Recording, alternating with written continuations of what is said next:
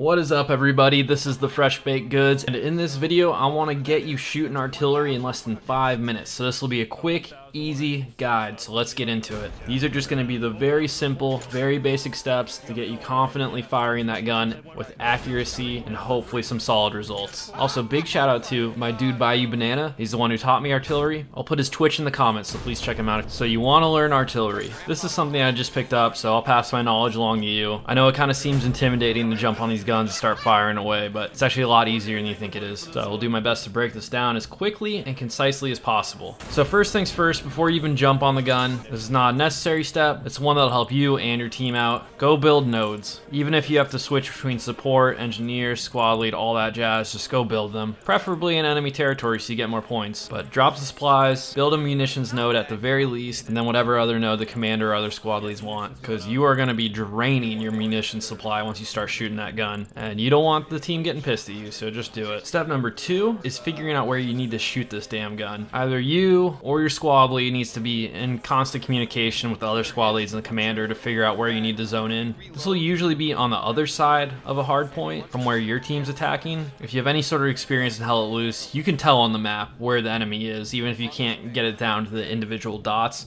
You can have a general idea, and that's all you really need. The best areas where you should be firing this gun are either repelling an enemy attack on the other side of a point or softening a point before your team attacks. You will rack up some kills, it's an easy area to zone in on, and it'll just progress the game nicely. So if you're a squad lead, you're going to want to mark with an infantry marker, with an artillery marker, whatever it is that you're shooting at. If you're not a squad lead, just ping it. I know the ping disappears and you kind of have to ping over and over again, but it's not that hard, and it's real easy when there's a bunch of you guys on there. Step number 3 is the most important and probably trickiest part, and also probably the most intimidating, and that's figuring out how to aim the gun and calculate your numbers. Now there are websites and calculators out there you can use for this, but the hell, I ain't never seen no footage or picture of a soldier on a calculator in the heat of battle in World War II. And this is a lot easier than you think to just do in your head. So to hit your target, you're going to want to turn the gun till your vertical line of your crosshair lines up with your ping or mark. So for the example, the one I have on the screen right now, it's an infantry marker, and the distance is 1482. So if you look on the left, there's all these numbers with distances and everything like that. You know, obviously there's no specific number there on the left that says 1482, but we do have 1400 and we have 1500. So we can see at 1400 meters, it's a 670 elevation. At 1500 meters, it's 646 elevation. So our target distance is somewhere in between 646 and 670. That's the sweet spot of where we want to be. You don't need a calculator for this. It takes a second, you just have to think about it. And you don't have to be exactly on the 1 digit. In fact, you probably don't want to be, because who knows how accurate that mark is. It's probably around that mark, not directly on it. So once you figure out your elevation, there's only one thing left to do. And that brings us to our next step. You're going to want to fire that thing.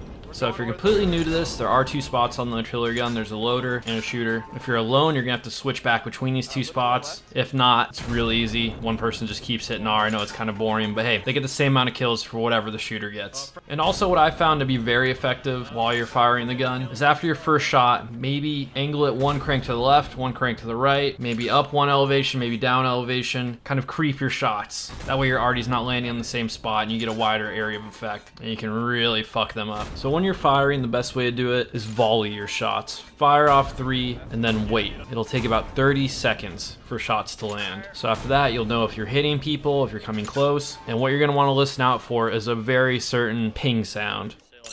But this ping will tell you if you're hitting somebody. It won't necessarily mean you're killing somebody, although often it does, but it's a very good indication of where your shots are landing. And that's it, as simple as that. I know arty looks really intimidating, especially when people are using calculators and shit. You don't have to do that. It's very easy to give you all the tools in game. The things you're gonna wanna pay attention to are listen to comms, look at the chat. If you're getting too close to friendlies, honestly, from time to time, you're gonna take out a friendly. It happens, it's artillery. People are gonna understand. You know, if you do hit some friendlies, just apologize, adjust, look at your map, and just kind of do everything over again. But hey, I hope this video helps you. It only took me about 1 or 2 games to hop on there and really get it going. Once you have a good game of arty, your team loves you, you feel good. It is very, very satisfying. Our score is 1,000. We were the best. Whoa! Look at our defense score was 4,000. Already saved the game. Already saved the game. If you did enjoy the video, please give it a like. If you want to hang out, see some more Hell Let Loose videos, please consider subscribing. But thank you for everything you do. Have a great day.